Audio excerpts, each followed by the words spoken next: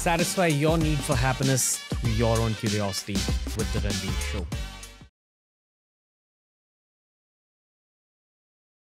Is ODI cricket dead? I think it's the one format that could be put under pressure. Yeah, I mean, I enjoyed the World Cup. You know, I think while ever the World Cups are being played like we saw last year in India with, again, huge amount of eyeballs, TV likes it, a huge amount of revenue through commerciality. What I think should happen is, yeah, a World Cup happens every 4 years. I think the bilateral series are dead. You know, I think the actual World Cup should happen every 4 years, and leading into that World Cup, probably 6 months before, that's when you get back into the 50-over bilaterals as kind of warm-ups for the World Cup. I guess people say, oh, but how do you qualify? I would have a qualification amongst the lesser nations, if you like, or the teams not in the top 10. All the top 10 teams should be playing every World Cup. You know, but one format has to give. You can't have all these franchise leagues, Test match cricket still flourishing like we want it to, and 50-over bilateral.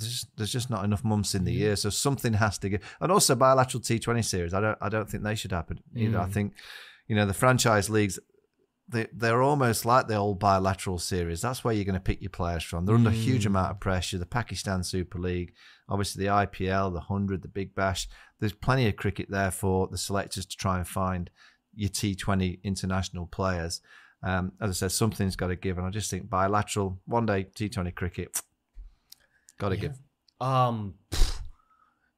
You know, I mean, a dream scenario would be if cricket goes football style and we have matches on the weekend throughout the year, and there's some kind of an escapism to turn to throughout the year rather than just these 3 epic months. Well, that's at the IPL. So I think to save Test cricket, I think that Test cricket should have its own window. Yeah. And it should be, you know, I don't think you could grab 6 months of the window. There's just too much happening. I think there's going to be a Champions League that's going to arrive. But if we said for 3 months every year, it was just Test match cricket time. So the whole world just plays Test cricket. Which months depends on where we're going to be playing. So I know people say, oh, yeah, but where are you going to put... Well, that's for the administrators to decide. But if we get just 3 months of the year where Test cricket is played solely and everyone's just watching Test cricket, talking about Test match cricket, I just think it's going to be great. So there'll be no franchise leagues. You can't just suddenly nip off and play in Bangladesh or Sri Lanka or nip over to Australia. No, it's Test match cricket time. And that, I think, would make a lot of players want to play Test match cricket for longer. You know, do you want 3 months off? Some might say, yeah, they want 3 months off, and they might decide upon those 3 months to be off. But I would say the majority of the great players in the world would be absolutely committed to those 3 months playing Test match cricket. I think it'd be a really good thing for the game.